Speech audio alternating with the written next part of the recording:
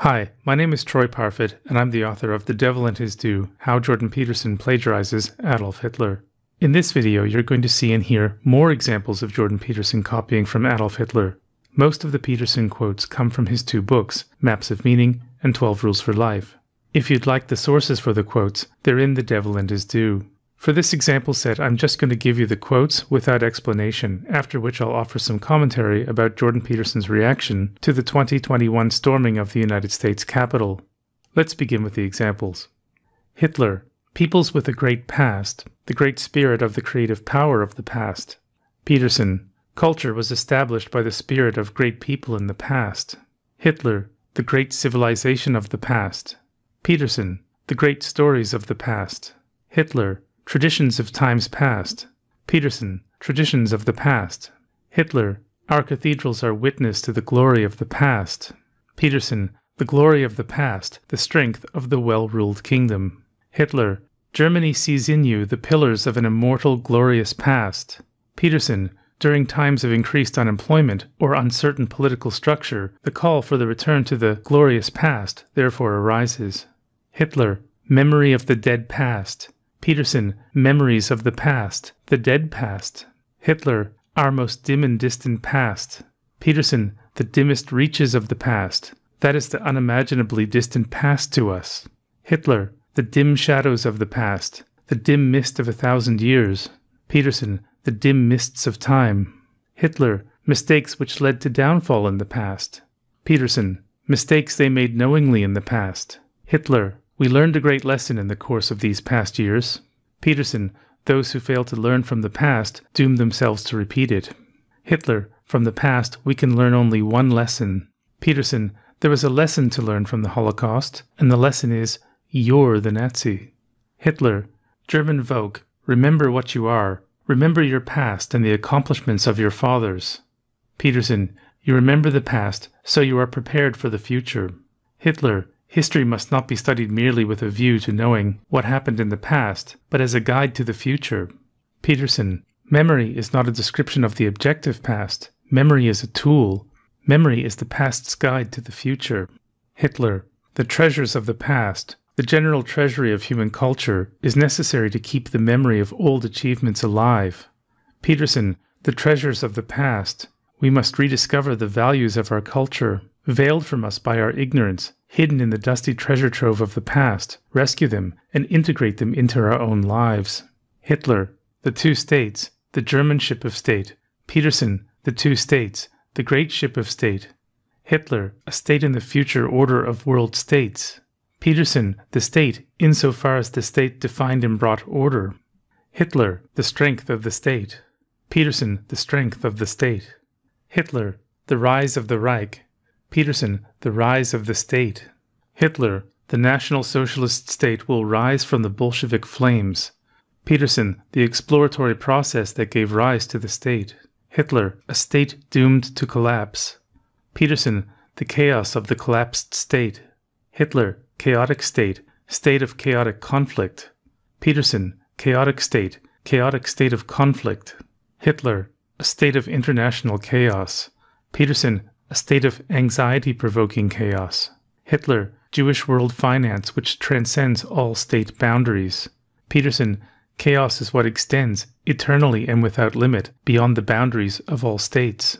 Hitler, pathological enemies of the state. Peterson, pathological operations of the state. Hitler, the dead authority of a dead state. Peterson, culture is always in a near dead-end state. Hitler, rebuilds a new German Reich. Peterson, they rebuild their state. Hitler, reconstruction of a state. Peterson, construction of a state. Hitler, we want to build a new state. Peterson, we build families and states and countries. Hitler, our ideal picture of the people's state. Peterson, the most ideal state possible. Hitler, the state which the spirit of the movement has created. Peterson, the spirit that founded the state. Hitler, strength to support the national spirit. Peterson, what shall I do to strengthen my spirit? Hitler, the establishment of a new National Socialist People's State. Peterson, towards establishment of a state, a spiritual kingdom. Hitler, in its organization, the state must be established on the principle of personality. Peterson, The state is therefore organization and personality. Hitler, the great military and industrial states. Peterson, the great machinery of state. Hitler, a state of progressive degeneration. Peterson, a degeneration of the state. Hitler, disintegration of the state. Peterson, this disintegration is the removal of experience from their socially determined state. Hitler, the final dissolution of the state. Peterson, dissolution seems to me to characterize the processes and bifurcated final state. Hitler, he wondered whether I was in a sound state of mind. Peterson, that's a state and a state of mind at the same time. Hitler increased the strength of the Reich. Peterson increased the strength of the state. Hitler, the strong are always the masters of the weak. Peterson, better to be strong than to be weak. Hitler, strength and assessment of character. Peterson, strength or integration of character. Hitler, he who avoids battles will never attain the strength to fight battles. Peterson, conserve your strength. You're in a war, not a battle, and a war is composed of many battles. Hitler, strengthen the fighting spirit. Peterson, strengthen your own spirit. Hitler, strength to stand up. Peterson, strength and daring to stand up. Hitler, Germany will grow stronger and stronger. Peterson, the fascist builds stronger and stronger walls. Hitler, faith is stronger in me today than ever before. Peterson, strong ideas produce profound displays of faith. Hitler, never losing faith in the great German Volk. Peterson, did Hitler lose faith in his own ability? No. Hitler, the courage of their convictions, their unbroken faith. Peterson, the courage of his convictions, the most courageous of faiths. Hitler, the whole of Germany must step forward and pledge its faith. Peterson, you step forward to take your place in the dominance hierarchy. Hitler, and you, my cadets, have the duty to step forth. One great aim can only be achieved step by step. Peterson, we don't know why the Holocaust came about, don't even know what it is the people involved did or failed to do, step by step. Even Hitler, how could Hitler fail to believe he was correct when everyone around him bowed to his orders? Okay, so that was about 50 examples. I've documented over 3,100 examples of Peterson plagiarizing Hitler, but the actual number would be much higher because he often repeats the plagiarism and orally plagiarizes Hitler at least once during almost every lecture, interview, and speech. Only no one would ever suspect him of doing that because, well, who would do that? Of course, when I tell people that Peterson has plagiarized Hitler's written text, they don't believe me, despite not having read Hitler's or Peterson's books. Although millions have bought 12 Rules for Life, I have to wonder how many have actually read it.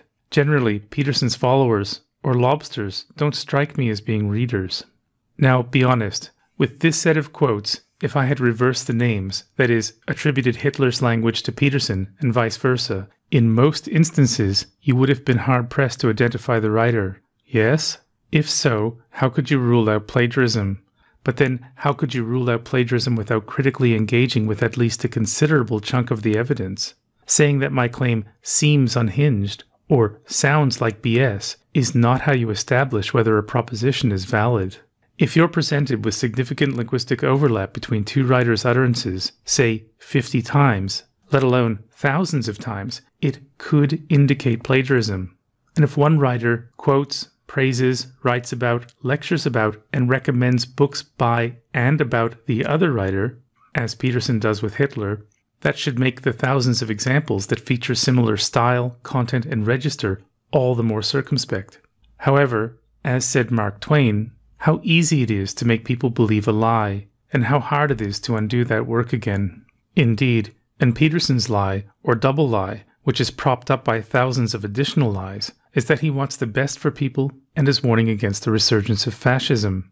If he were really warning of fascism, why, in the wake of the 2021 storming of the United States Capitol, has he failed to criticize Donald Trump, choosing instead to criticize Joe Biden for pledging to help women and ethnic minorities?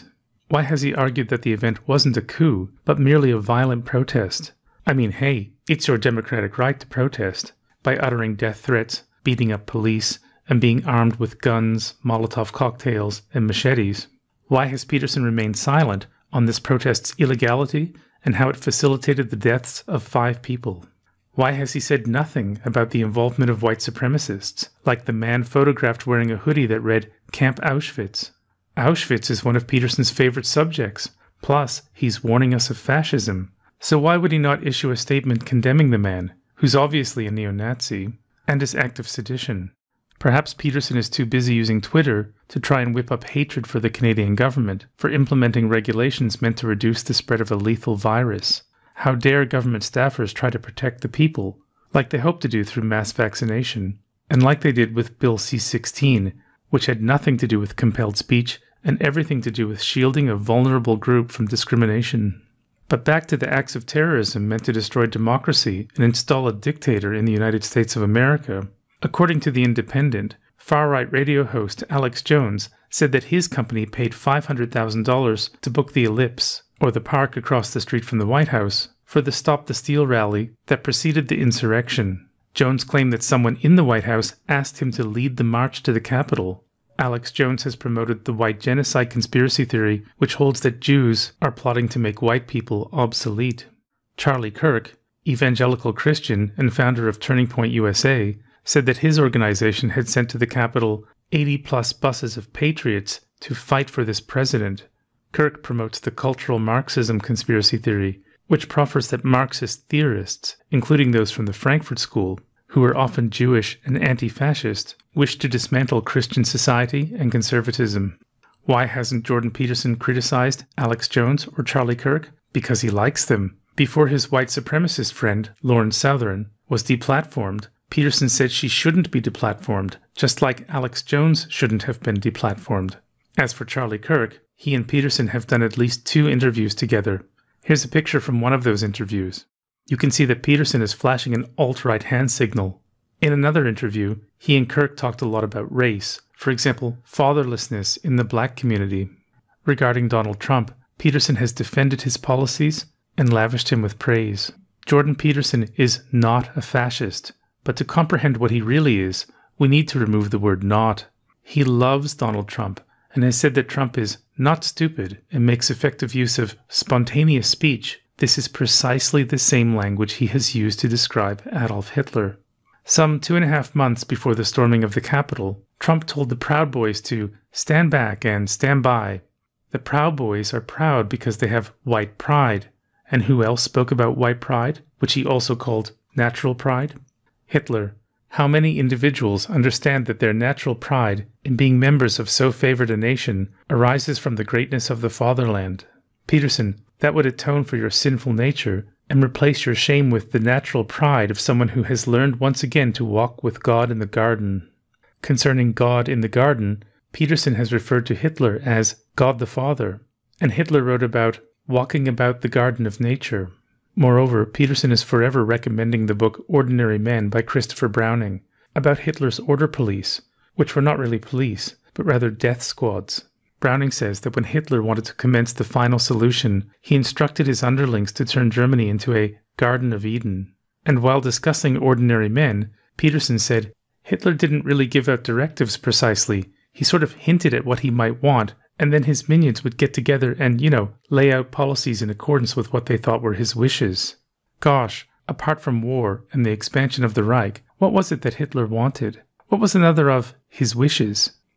In The Devil in His Due, I reveal Peterson's hidden identity. But as Mark Twain observed, lies, once internalized, are hard to undo. If you're one of Peterson's lobsters, you can continue believing in his lies, doubtless many of you will, but know that when he says, stand up straight with your shoulders back, he's not giving you life advice about having better posture or navigating a difficult world. He's positioning you as someone who should stand back and stand by, as someone who needs to take a rebel stand against the so-called radical left and obliterate democracy and plurality so we can live in a dictatorship and establish a Garden of Eden. This is why when he speaks, he shows images like this one. The slogan under the Imperial Eagle reads, "In the end, there is victory." Note how Peterson paired this image with another of a victorious rioter or arsonist. That's supposed to be you, lobsters. He's sending you a signal, just like Trump sent his white supremacist and QAnon mob a signal when he told them to march on the Capitol, because in order to take back the country, they would need to show strength and be strong. Here's another Peterson picture. Hitler as a knight in shining armor, coupled with the anarchy symbol. Funny he should associate Hitler with anarchy because he has spoken about Hitler in Mayhem, saying that when the Nazis had a choice between winning the war and accelerating the mayhem, by which Peterson meant liquidating the Jews, quote, they picked to accelerate the mayhem, end quote. It's you, lobsters, who are supposed to engage in anarchy and choose mayhem. Like the insurrectionists at the US Capitol, your duty is to tear the Republic asunder. If you think what I'm saying is absurd, perhaps I can assume you're one of the crustaceans who really thought 12 Rules for Life was a self-help guide, and not a crypto-fascist instruction manual masquerading as a self-help guide. If so, I suggest another self-help guide, Mein Kampf, wherein you'll find advice that's oddly Petersonian. From A.H., you'll learn how the cornerstone of society is the individual. You'll get tips on how to become an individual who steers clear of the identity politics of the radical left. You'll come to understand that attending Jew-ridden universities is a waste of time, and that it's better to practice personal responsibility. Self-improvement begins with you and extends to your community. As Hitler explains, responsibility can and must be borne by the individual. Mein Kampf will teach you how to get your life in order, think of the order police, and confront the chaos, by which Hitler meant the Jews. You can transform into an exploratory hero who, as Hitler says, can stand straight when thunder rolls, and you can slay the communist dragon. Sure, you might be arrested and imprisoned like the terrorists in Washington, but as Peterson says, life is suffering, and the great stories of the past have more to do with developing character in the face of suffering than with happiness. Or as Hitler says, we attach the highest importance to the development of character, and our young movement was meant to gather in all those who were suffering from profound anxiety and could find no peace, those who were unhappy and discontented. Ah yes, Hitler's discontented lobsters, tricked by an ersatz father figure and chronic liar. The ones who survived Hitler's wishes often believed his lies for the rest of their lives. To Peterson's lobsters, I ask, how long will you believe your father figure's lies? Thank you for listening and viewing, and feel free to subscribe.